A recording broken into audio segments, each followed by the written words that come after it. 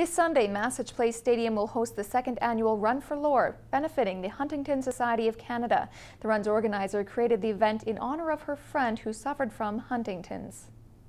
This is what Heather Chalmers remembers, the friendship she had with Lorelei Dale since grade 1. Always a smile on her face, the happiest person you would ever meet. When Dale was 34 years old, she was diagnosed with Huntington disease.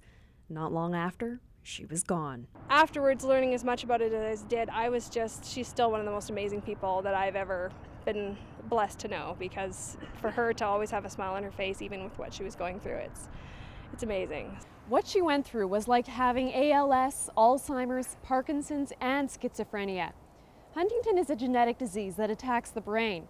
Right now, a diagnosis means certain death.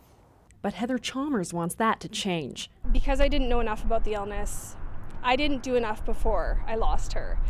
And this is the part that gets to me, is that I wish I could have done more and been there for her more. On Sunday, friends, family, and everyone in Prince George is invited to join in the Run for Lore here at Masich Place Stadium.